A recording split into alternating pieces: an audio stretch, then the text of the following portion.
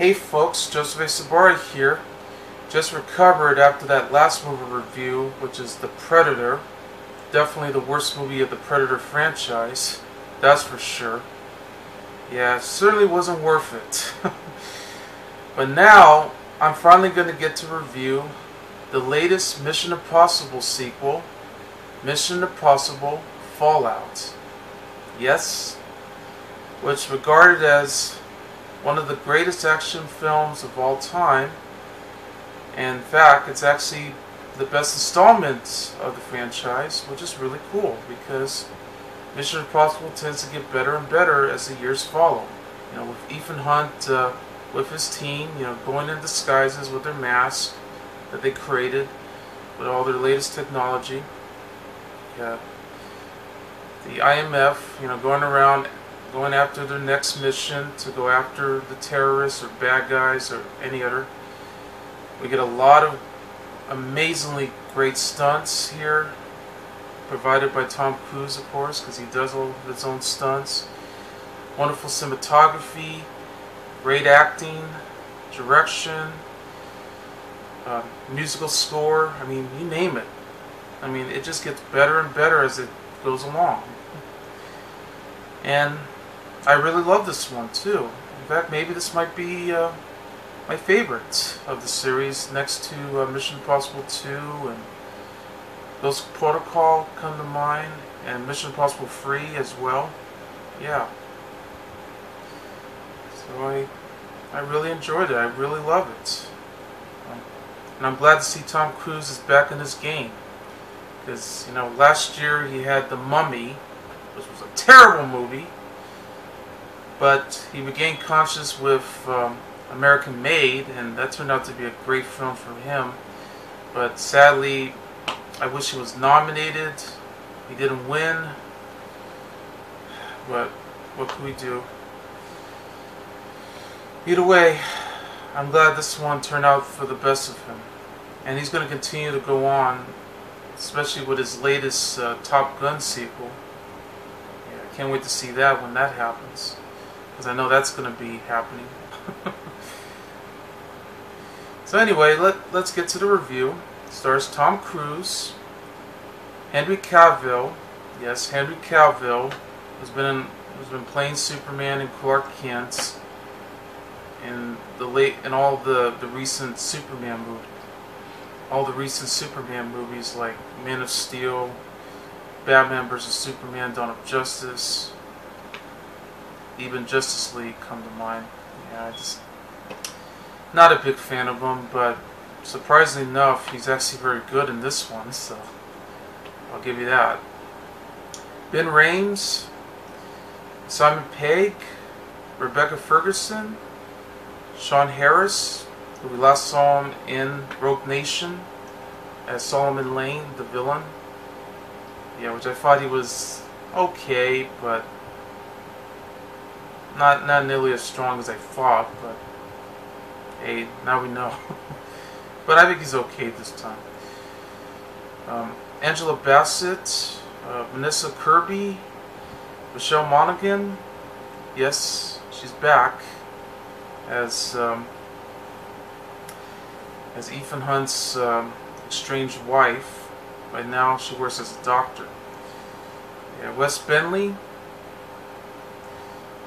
who eventually became her second husband. Frederick Schmidt, Alec Baldwin, Lane Yane, and Christoph Joner. And it's written and directed by Christopher McQuarrie. The movie begins after the IMF team had captured Solomon Lane 2 years ago. The remains of his organization known as the Syndicate had formed a new terrorist group called the Apostles. Ethan Hunt, who's played by Tom Cruise, is assigned to accept these free stolen plutonium cores in Berlin before the Apostles can sell it to a fundamentalist named John Lark. Anyway, he joins in with Benji Dunn along with Luther Stickhell for the mission, but suddenly failed when Luther is being taken hostage and Ethan chose to save his life, allowing the Apostles to take the plutonium. So the team captured nuclear weapons expert Niles the book and learn that he built 3 portable nuclear weapons for the Apostles.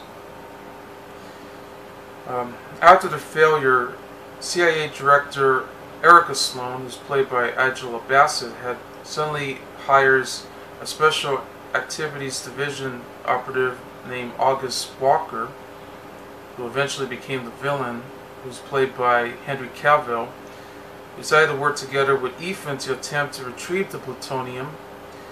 So they wound up skydiving and once up at Paris, where they had a party going around, where Lark is believed to be buying the cores from an arms dealer known as White Widow. So they wound up in the bathroom. They tracked the man, but suddenly was killed by when another agent by the name of Elsa Foss joins in, and he was about to kill Hunt. So Ethan, of course, impersonates Lark to warn the White Widow that the assassins are trying to kill her. But Walker suddenly passes Dr. evidence on Sloan, suggesting that Hunt has always been Lark, and the man who killed by Elsa was a decoy. So they had to secure the plutonium by having White Widow task Ethan with distracting Lane with an armor convoy. By moving from Paris, she's provided one of the plutonium cores as a payment for this kind of mission. So Ethan and Walker attack the convoy and lead to the police and the White Widow men on the chase across Paris, while Bentley and Lufer suddenly secured Solomon Lane. But Elsa reappears and attempts to kill Lane to provide her loyalty to MI6. The mission suddenly extracts Lane and became very successful, while White Widow instructs the team to deliver the Lane all the way to London, because they had a safe house over there, and that's where IMF Secretary Alan Hunley, who's played by Alec Baldwin, that confronts Ethan about being John Lark and how this is going to really affect the team and how yet alone the entire mission. But Ethan just wants to continue to go on, suddenly tricks Walker, and this is where it all leads to. When suddenly Walker takes the plutonium, he also has a detonator too, and winds up going with Solomon Lane all the way to Kashmir. And that's where they have a camp, which, believe it or not, Ethan's estranged wife, Julia Mead, who's played by Michelle Monaghan, along with Eric, Julia's second husband, played by Wes Bentley, are there. So that's where Ethan, along with Elsa, Benji, and Lufer, had to stop these two from detonating the bomb. And this is what leads to a helicopter chase going around. So that's what the film's about, and I really love it. Very well done, well made. It just really kept my adrenaline pumping right there. Of course, it did have a slow pace. I mean, this is actually one of the first sequels to actually have a longer running time. It actually runs over 147 minutes. Nearly 2 hours and 30 minutes right there. Yeah. So yes, it slows down the pace, but it does seem to go fast at times. With the chase scene and all these others that went into it. So it does get pretty complicated, and there are times when it could be a little confusing, but that's okay. That's just the whole point of Mission Impossible, though, is that it takes some time to slow down the pacing just before we get to the next mission.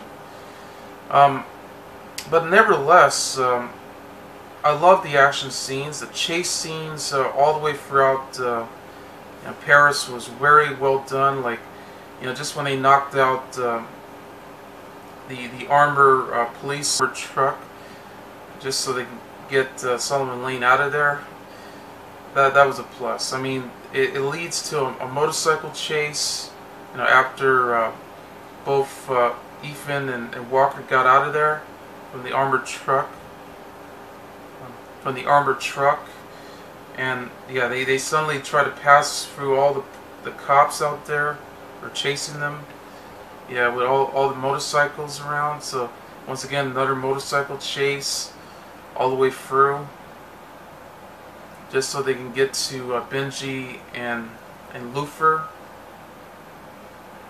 because they just caught Solomon Lane inside the boat. So then they're trying to find a way to capture him.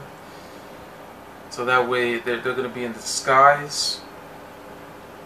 And before Elsa, who's on a motorcycle trying to chase him down to kill Lane. Amazing.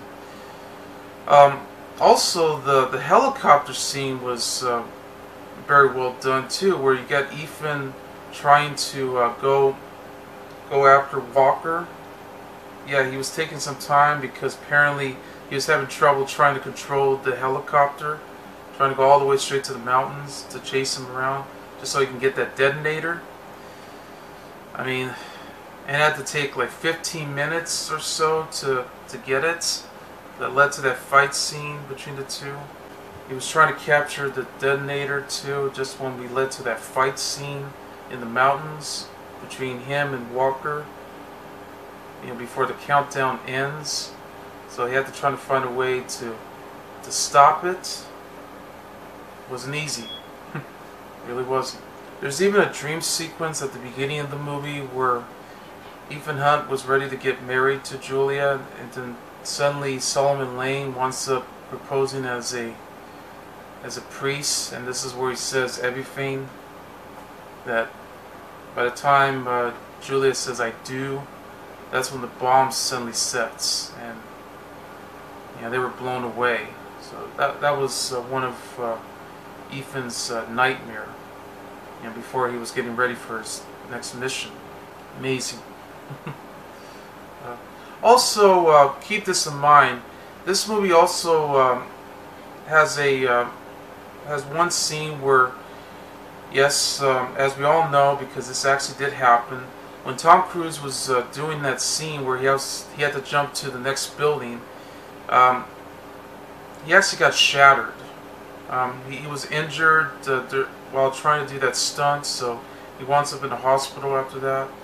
So that was the scene that they were trying to get right, and it wasn't really easy. So I think he had to do a few takes just for that. But either way, where he had to jump to another building, just so he can chase down the Walker. Which is really funny too, because Benji is just using the tablet where he sees the map where we get to see Ethan Hunt chase down Walker, because they both have a tracking device on their necks, so that way they could track him.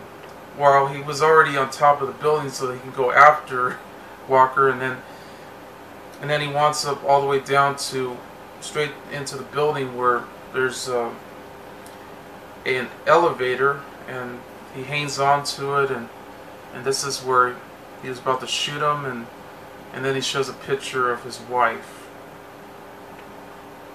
because he was about to go after him. Great cast too. I mean, they were all good.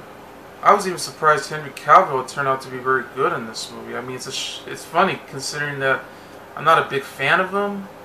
I mean, I was never into him as Superman in the recent Superman movies. So this was a change of pace here. So I thought he really works as the villain. I think he was a lot better than Sean Harris as Solomon Lane. But granted, Solomon Lane didn't turn out so bad after all. I mean, he is a bad guy, but I'm just saying that at least he's not exactly as weak as he was. But he did become more threatening, especially during the last scene where where Benji and Elsa were about to, they're trying to find the bombs, which is the plutonium. They're trying to find out where it was tracked, because there was like only 3 of them that's all set in. So they all had the tracking device. They're trying to cut the wires. The same goes with Lufer. He was trying to cut the wires too. And suddenly Julia joins in to find a way. I mean, it was very difficult. And that led to that fight where Solomon suddenly captures Elsa and Benji. Yeah, especially when Benji was going to be hanged too. Wow. So they got Angela Bassett in the film too, because she was the one who was becoming the new CIA operative, trying to replace Hunley. And it was played by Alec Baldwin. Basically, we find out what happens to him, everything that goes. And it was great to see Michelle Monaghan again, as Ethan's wife, estranged wife, along with Wes Bentley joining in. So everything's going swell for them, because we all learned that Lufer had tried to keep them safe so that way she doesn't get involved. But apparently she wants to get involved anyway. Hey, Ethan's trying to find a way to protect her. Still, it's very solid. Has a great score that's done by Lauren Balfe, so it's not done by Michael Giacchino this time. So it still echoes the theme song from the Mission Impossible, and they did a good job with the cinematography, the direction, the acting, the stunts, everything. It was amazing. So I gotta say, this is the best of the series, and I couldn't believe it. So I had a fun time. Really made it up for it. Well, anyway, that's Mission Impossible Fallout, and I give it 5 stars. I'm Joseph Sobora, and I'll see you later. Bye.